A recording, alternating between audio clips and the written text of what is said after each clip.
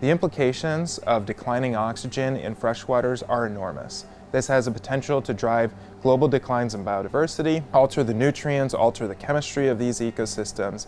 And here we found oxygen was declining pretty substantially. We're potentially just seeing the tip of the iceberg too. In this data set, we pulled together data from over 400 water bodies around the world. In the surface waters, we find that water temperatures are going up. That's driven predominantly by increasing air temperatures. Further warming will likely drive further decreases in dissolved oxygen.